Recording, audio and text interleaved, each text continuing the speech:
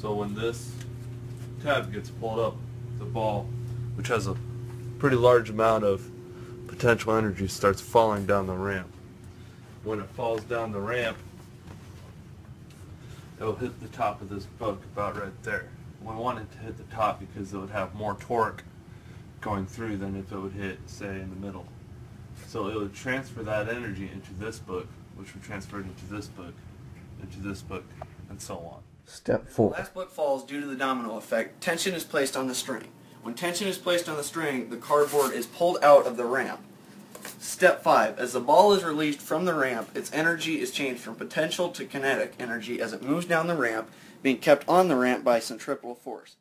Step 6. As the ball flies off the ramp, it's being pulled into the box by gravity.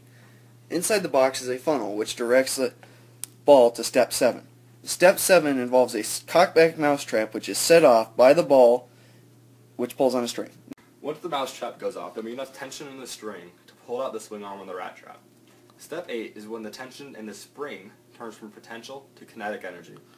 Step 9 is the rat trap springs forward, carrying the big ping pong ball up with it. Once it reaches the top, there's a transfer of momentum from the rat trap to the ping pong ball.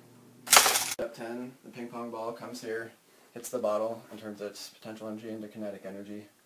Then pulls this down, which turns this ball's potential energy into kinetic energy.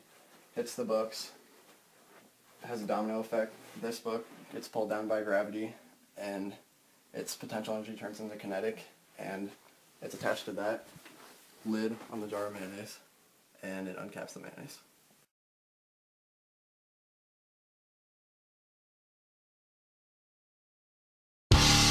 What's that blue thing